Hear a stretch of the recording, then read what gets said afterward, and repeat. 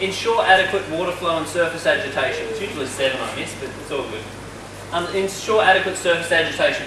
Now, with the top of the water level, if it's flat, you can have heaps of water flow down the bottom, but it's useless because we're trying to create agitation of the surface, which allows gas exchange.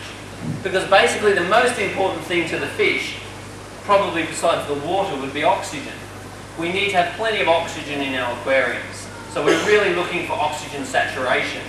So there's 2 ways that you can provide oxygen, either with an air pump, which is going to give you a nice little spa bath bubbles like those ones, or with a water pump, which is going to return the water to the aquarium and break the water surface. So we need the water surface to be broken.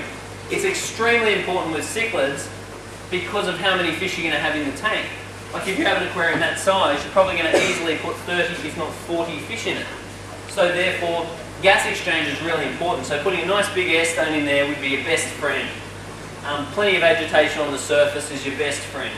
The next thing I need you to understand is your filter does not aerate.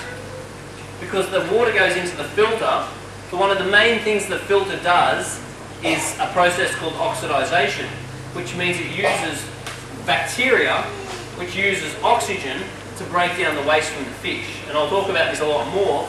So the oxidization is sucking all the oxygen out of the water.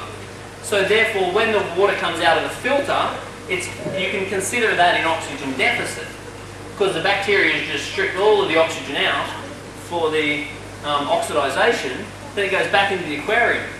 And then if it agitates the surface, then that's a process of reoxygenation, not oxygenation.